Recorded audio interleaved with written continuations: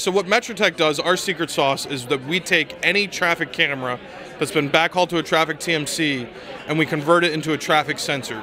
So in Santa Clara County, where we've been deployed for the past 3 years, we track 3.1 million turning movements a day, and they actually run their signal and timing patterns based upon the real-time traffic data that's generated at the lane level. What does that mean? Is that we take any camera and we count at the lane level the speed, the headway, the flow, the capacity of the vehicles transiting across that intersection or on that corridor, roadway. And so with that data set now, we're able to record the history of traffic data at the lane level with 95+% accuracy, something no one has ever been able to do. A company like Nokia here right now is being sold for $4 billion, and there's studies that I can show you that show that their data set is only 50% accurate. Companies like TomTom and Inrix want to license our data set because it helps make their data set better, because we're actually leveraging the fixed infrastructure of the government to generate that traffic data. And so we use the traffic cameras, generate it, and then we can also take in all the other sensor types that the government's already working with into our partnership with OSI.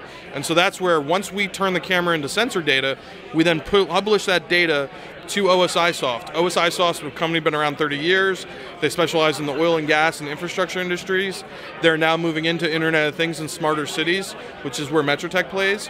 And so we founded a great partnership with them and OSI and Esri, so that we can go out there, and OSI's platform is to basically manage the sensor network and analyze the sensor network.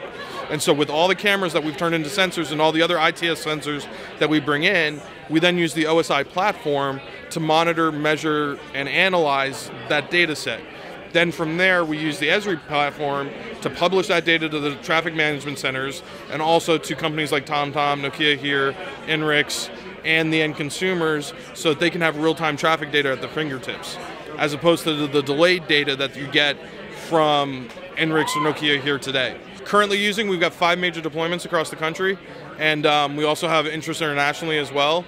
We've got, with this product launch and this new product set that we're building, we're getting a lot of channel partner support from both Esri as well as OSI to start selling into their existing client base, which is one of the reasons we chose to build on their platform, because there's been a lot of first generation technologies built in the ITS space, the intelligent transportation space, but it's all like Internet 1.0 stuff, and so we're taking all of that legacy technology and essentially migrating it to a scalable cloud-based platform that can then be the real-time management center to control these traffic management centers. Yeah, so our solutions are all custom, but all of our applications or modules are all available through the ArcGIS marketplace. And so what happens is, when a client wants to integrate with us, we install a video analytics appliance inside of their network that does the conversions, and then all the data gets pumped out and up into our Pi Cloud ArcG server, and then from there it gets published out to the rest of the world. Oh, great. Thank you very much for your interest today. Thanks for the time. Stephen Jasmin with MetroTech.